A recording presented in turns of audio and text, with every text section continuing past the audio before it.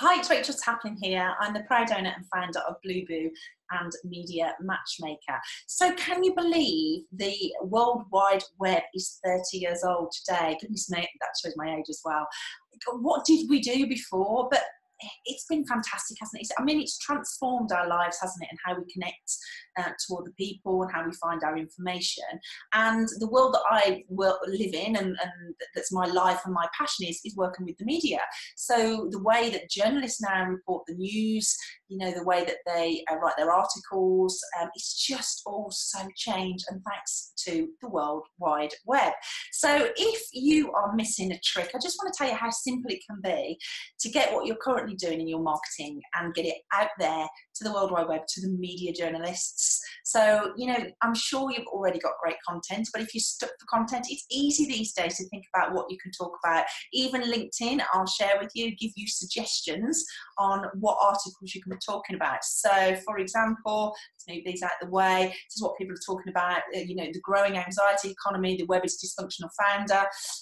You know, that's Tim celebrating, you know, 30 years, but saying that it's got the, you know, the dark side to it as well. But let's look at the positive side. But what you can do is take great content that's already out there and give it your spin on it and talk to the media about it. But there's also great ways you can see what's trending on Twitter. It's really easy to see what's trending on Twitter, or simply go to BBC News websites or other websites are out there that you can get ideas from. But there's also things that you can do to forward plan. So there's national celebration days for literally nearly everything. There's over 400 celebration days in the UK and worldwide.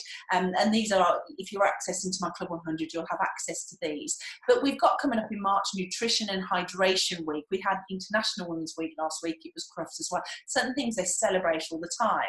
So next week, if you have a story that you can know will connect to Nutrition and Hydration Week, write the story, write the article, and get it out there. Now, if you need any help with the media contacts, this is where it's so simple. Journalists want trending stories. They want stories that have a different angle, that are fresh, that match their audience. So think about where you want to be, write the content, and then I can simply help you get it out there. The journalists now, you'll find every single journalist is a part of most media databases, and this is what PR agencies use. You can have access to your own media database. So let's say, for example, you were in health and you could write about that anxiety story. You might say, right, okay, I want to speak to the national newspapers that write about, just the journalists that write about health. So you could look at the health and you could say, right, okay, just health in general, and it might be homeopathy. So you might be a homeopath healer or something. So you can search for them and it will give you the list of all of the journalists basically that write about health on that side. So they tell you what they write about their health and fitness. And if they've given to us as well, we'll have their social media contact details too. So this one, we've got their Twitter account.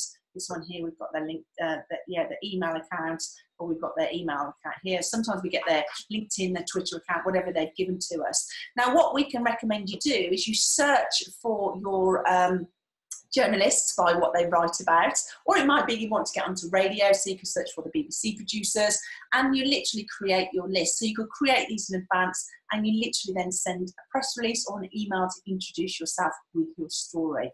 It's that simple. PR doesn't have to be difficult, and now, because thank you to the World Wide Web, we've got access digitally to all of the media contacts that write about specific things. So if you think about something like The Guardian or the Mail, they'll have 100, 200 journalists working for them. You want to reach the right type of journalists. So if you want to get your content out to the World Wide Web, but more importantly to communities that already have great followers and that is your tribe, just consider taking your current newsletters or the articles you're going to write and distribute it out via the media, via the World Wide Web. Anyway, I'll leave you to it. Take care.